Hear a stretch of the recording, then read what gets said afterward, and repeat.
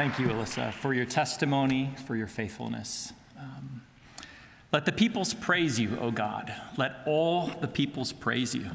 I love the absence of asterisks, the omission of any exceptions. Let all the peoples praise you.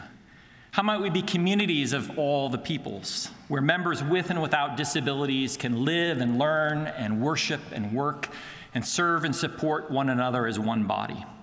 Now, I think probably a social scientist from Vanderbilt coming to speak on this type, it might seem a bit surprising. To be honest, the 18-year-old version of me would be surprised as well. You see, I grew up in the absence of people with developmental disabilities, or at least so it seemed. As I think back on my own childhood, I don't remember young people with Down syndrome or intellectual disability or autism being in the classes that I took, or the teams I joined, the clubs I was part of, or the jobs that I held. And maybe the same was true for many of you. And so a career focused on accelerating inclusive ministry would have probably been the furthest thing from my teenage mind. But that all changed the summer after my freshman year when I was at a different university, and God stumbled me into some new relationships with young men and women my age with intellectual disability, relationships I probably would not have pursued on my own. You see, at the time, faith and disability were probably the furthest things from my life and the furthest things from my mind. But I quickly became captivated by the friendships that I formed with Wayne and with Margaret and John Ray. And as someone who had come to think that my worth was really measured most in my accomplishments and in my abilities, each of those friendships reminded me that neither is what makes me lovable or made me valuable. And I remember thinking, how could someone befriend me and love me and not know all the incredible things I could do or think or say or had accomplished? But of course, that's not how love works, is it?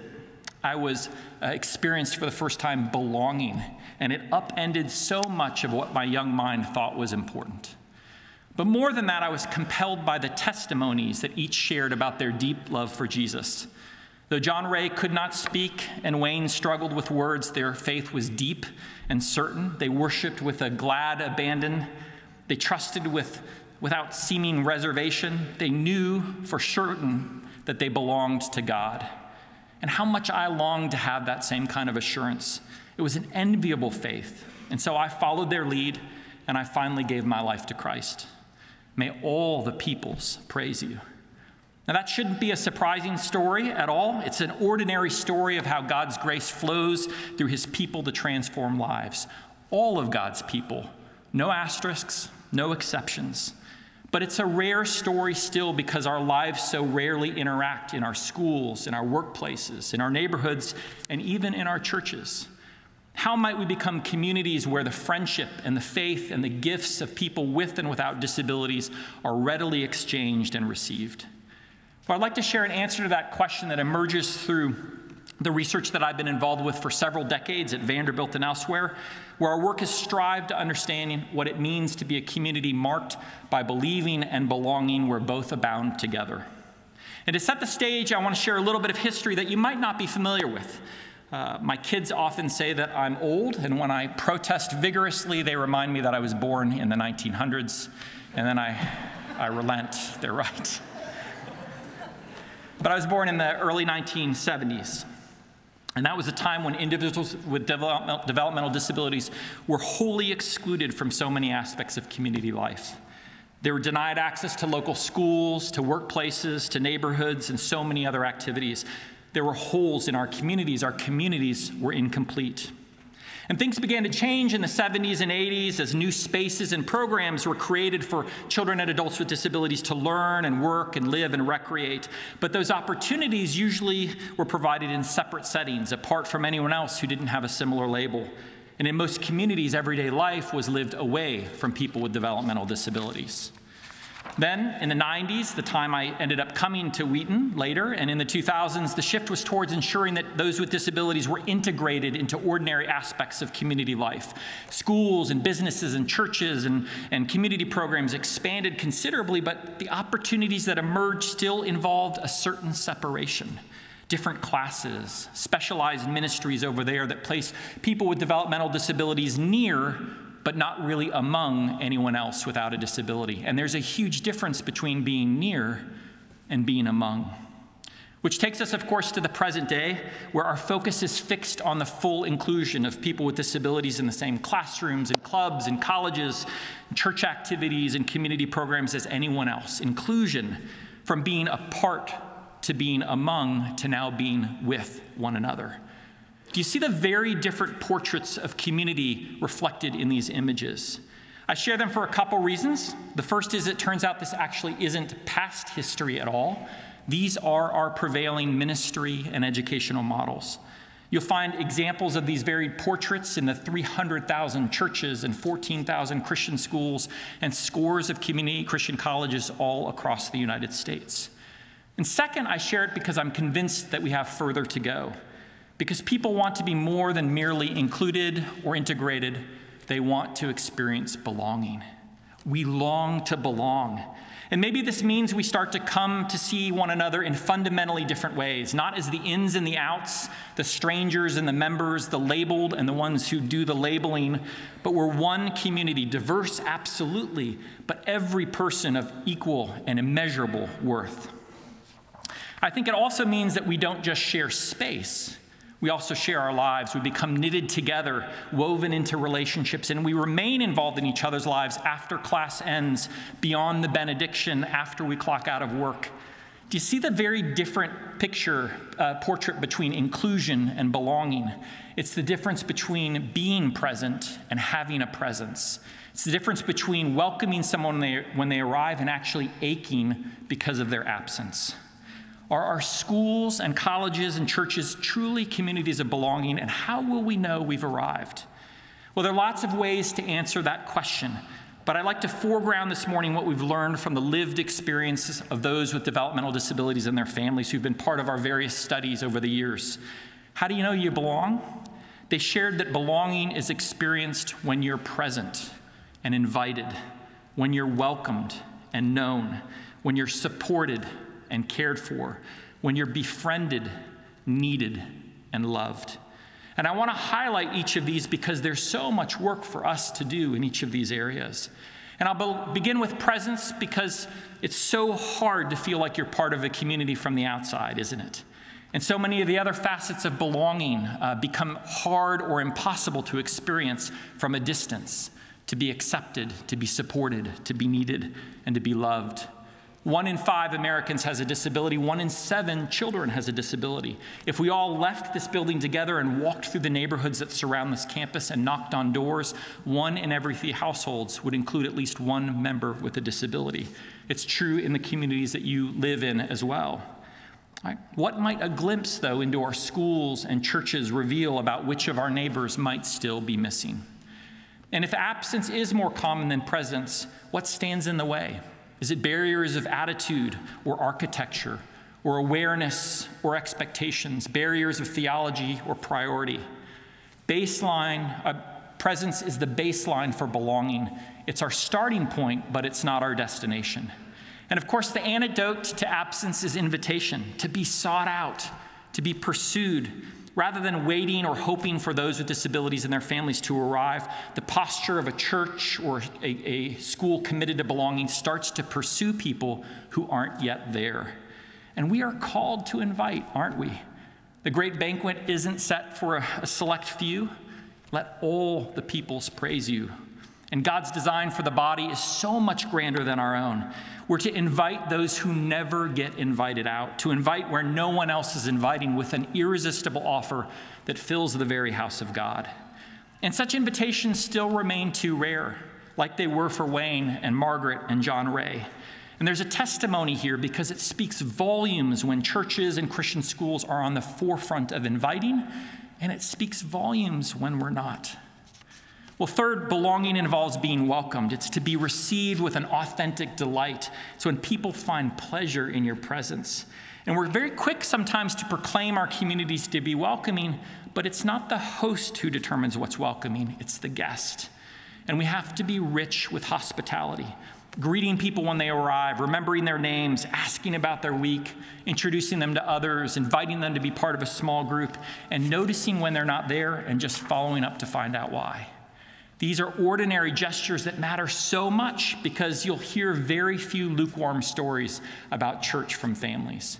In one of our studies, we found that 1 in 3 families had left their congregation because their son or daughter with disabilities wasn't welcomed or included. 1 in 3. How do we widen our welcome? Well, fourth, belonging involves being known. It's like the old sitcom Cheers, which I now realize probably none of you ever watched. The sitcom says, the theme song says, "We all want to go where everybody knows our name." It's about being known, but it's actually more about how people are known, because views about disability so often place the accent on what people struggle to do or cannot do.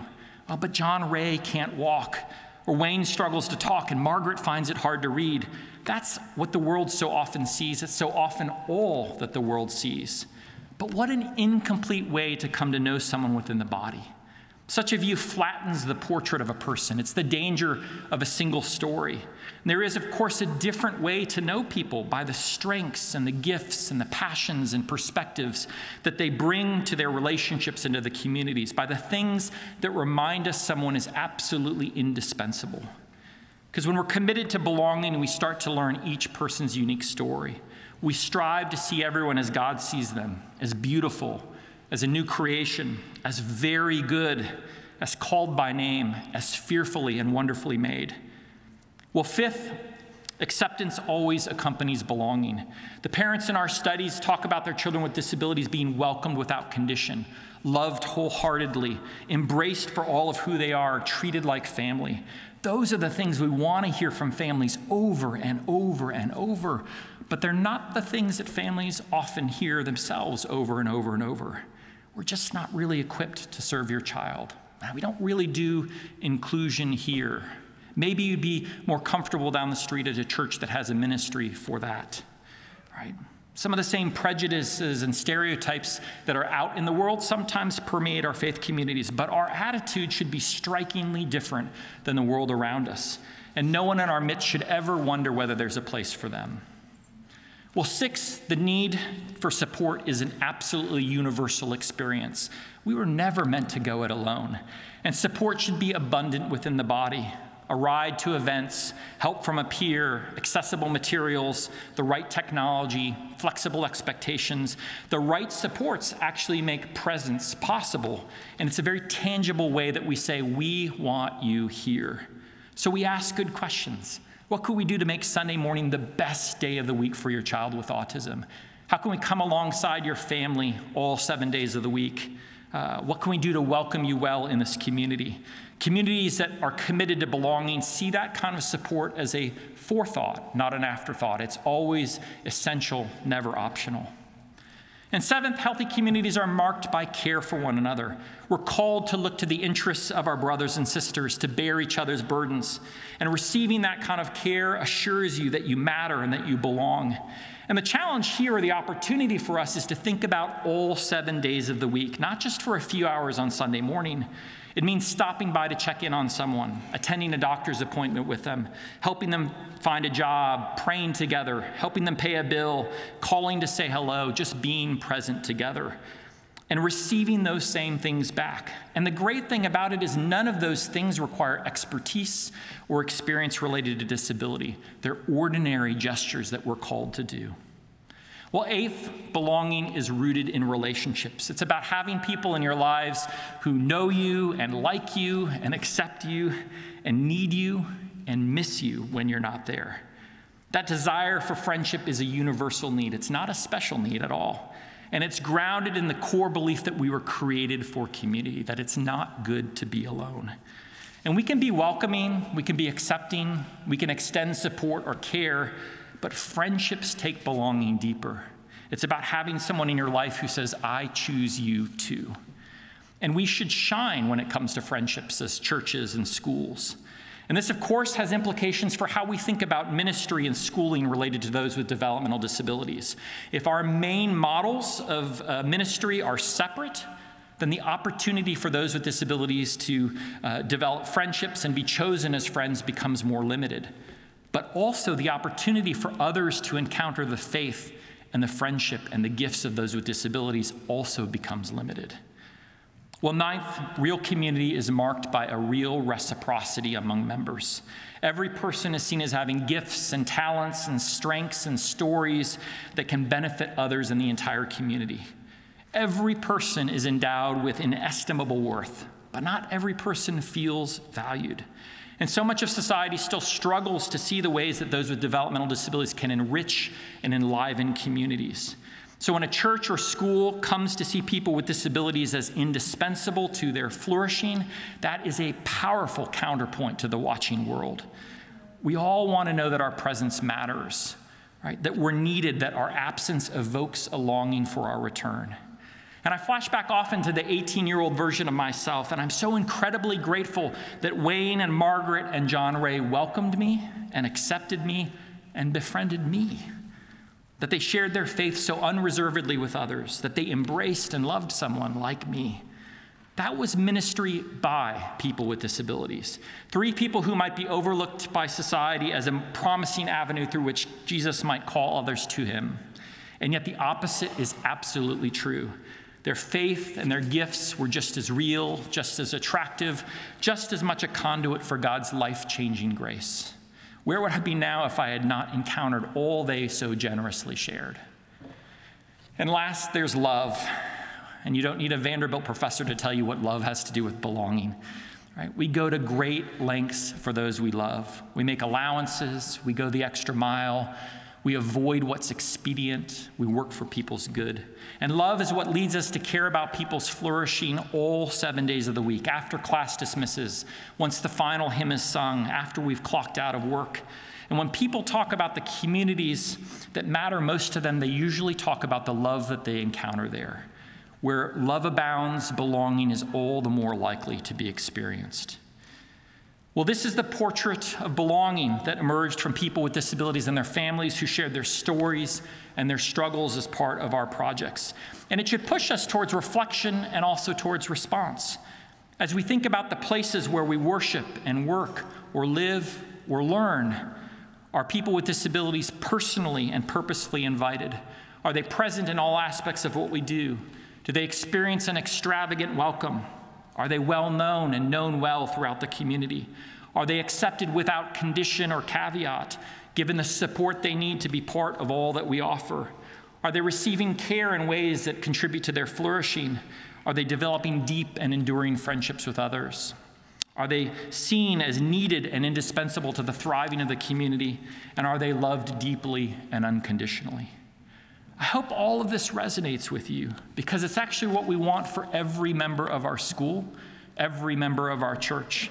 This was never actually a conversation only about those with developmental disabilities. It's a window into what we all want.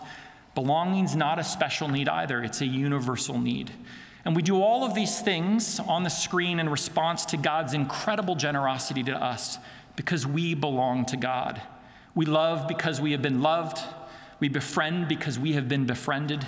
We care for others because we are cared for, and on and on. So let me close by returning to that series of images I shared at the outset. Which of these 5 portraits describes the communities that you work in, that you learn in, that you worship in or live in? And how might you be catalysts for change, to spur communities to new practices and postures that widen the welcome on this campus and throughout the communities that you serve and live in and work in, so that all really do belong? May God be gracious to us and bless us, and make his face to shine upon us, that your way may be known on earth, your saving power among all nations. Let the peoples praise you, O God. Let all the peoples praise you. Amen. And